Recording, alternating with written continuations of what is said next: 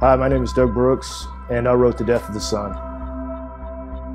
My book is about a character named Benjamin Chriton who developed his own technology, and he's been traveling through wormholes for years in secret without the government knowing about it.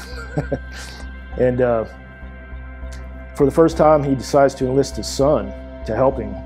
And his son is assigned a mission for the first time, and his dad tells him not to fight anybody else's war. But when he comes to this planet, he's really tested by what he finds. He meets an enemy that is like nothing they've ever seen before, and he's enslaved a group of people that live there on the planet, and his promise to his father is really challenged. Chriton's tail is within striking distance. It whips around with great speed. It is coming at eye level for Derek's head, and he moves out of the way at the last possible second as the tip of the tail gouges the wall.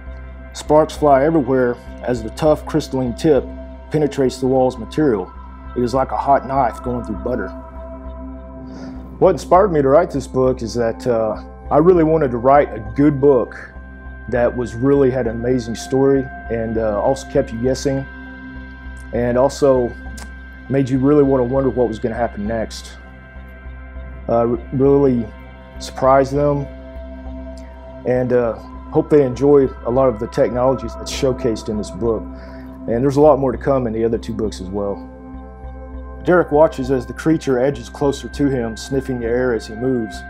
Suddenly, as soon as Chriton's tail is within striking distance, it whips around with great speed.